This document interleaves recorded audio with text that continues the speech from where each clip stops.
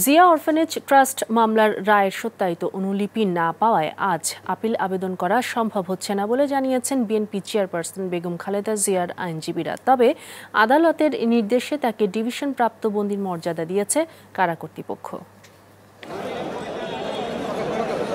Zia orphanage trust মামলার রায় প্রত্যাখ্যান করে ওই দিনই উচ্চ আদালতে আপিলের জন্য রায়ের সত্যায়িত অনুলিপি চেয়ে আবেদন করেছিলেন খালেদা জিয়ার আইনজীবীরা। মাঝে 2 দিন সরকারি ছুটি থাকায় আজ আদালতে অনুলিপির জন্য আসেন আইনজীবীরা। এই কাগজপত্রগুলো আমাদের জরুরি ভিত্তিতে দরকার। আমরা আর্জেন্ট পিটিশনও দিয়েছি। যে পেশকার সাহেব আমাদের জানালেন যে আজকে আমরা তো এখানে দেখলে নিচেই বসে আছি, যাই নাই। ওনার জানালেন যে আজকে ওনার পক্ষে এগুলি দেওয়া সম্ভব না।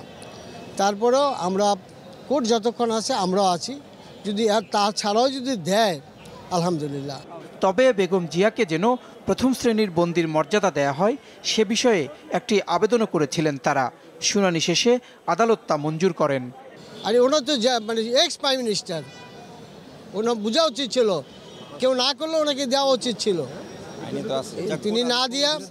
যাই হোক, তারপরে কোর্ট আদেশ করেছেন জেল কোডের 670 বিধান অনুযায়ী বেগম খালেদা জিয়ার ডিভিশন মঞ্জুর করেছেন।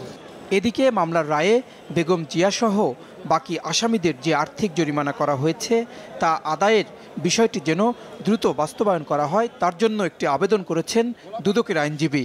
আসামিদেরকে অর্থদণ্ডে দণ্ডিত করেছেন, সুতরাং এই অর্থগুলি ফৌজদারি কার্যবিধিতে বলা আছে আইন মোতাবেক যখনই আদালত কোনো সহায় সম্পত্তি কোনো কিছু বাজেয়াপ্ত করেন তখন এটা নিয়ম হলো এটা সরকারি কোষাগারে জমা দেওয়ার জন্য বা সরকারি কোষাগারে এগুলো অর্থ আদায় করার জন্য এটা আইনগতভাবে ব্যবস্থা নিতে হয়।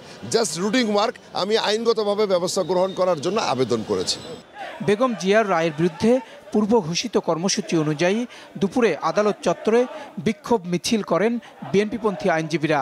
মিছিল থেকে অবিলম্বে খালেদা জিয়ার মুক্তি দাবি করেন তারা। জাহেদ সেলিম, মাছরাঙা সংবাদ, ঢাকা।